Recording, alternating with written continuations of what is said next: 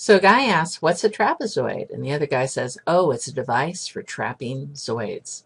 Pickings were kind of slim on the trapezoid jokes. I couldn't find any really good ones. But first we're going to start by looking at some of the angle relationships in trapezoids. And what are the parts of a trapezoid? You were introduced to these in middle school, and you remembered the bases.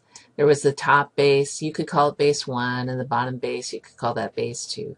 If you mix them, it's not that big a deal. So you could just turn the trapezoid over, and the other one will be base 1, and the other one will be base 2.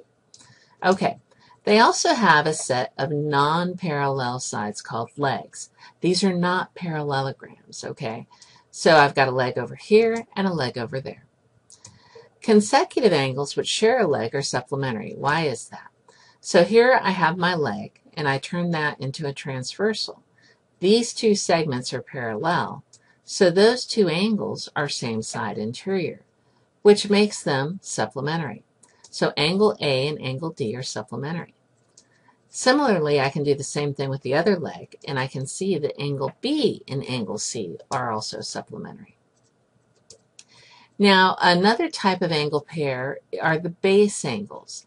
So that's for two consecutive angles that share a base. So here I've got one base, and the two angles that share it, in this case, are angle A and angle B.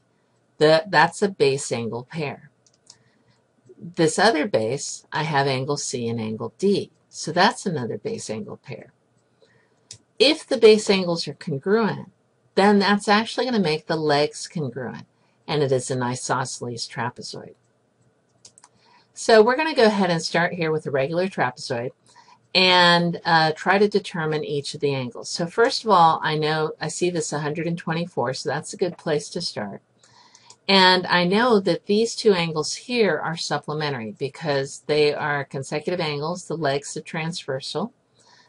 And I'll label that angle Y and say that 124 plus Y must be 180 because they're supplementary. Subtract 124 from both sides, and I get 56 for Y. So now I know this angle is 56 degrees. Now that doesn't really tell me a lot about the other two because I could slant these different ways and it would still be a trapezoid. But the one thing that is true is that these two angles also have to be supplementary.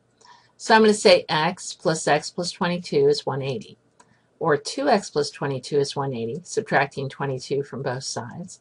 I get 2x equals 158. Dividing both sides by 2, then I get x is 79 degrees.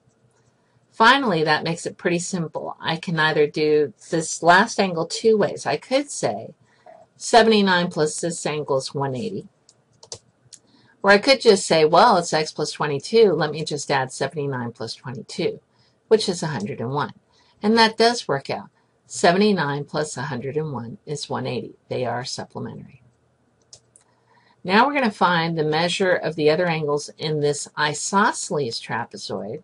And you can tell it's isosceles, one, because the two legs are marked congruent, and also because the two base angles are congruent. Now I'm putting the 115 degrees in for angle A, and it is supplementary to angle D. Well, angle D plus 115 has to be 180, which makes angle D 65 degrees. Since these two angles are congruent, angle C also has to be 65 degrees. Well, if this is supplementary, that means angle B has to be 115. So you can see that both pairs of base angles will be congruent on an isosceles trapezoid. So for further reflection, what are the different ways to tell if a quadrilateral is a trapezoid? One, make sure that it has only one set of parallel sides.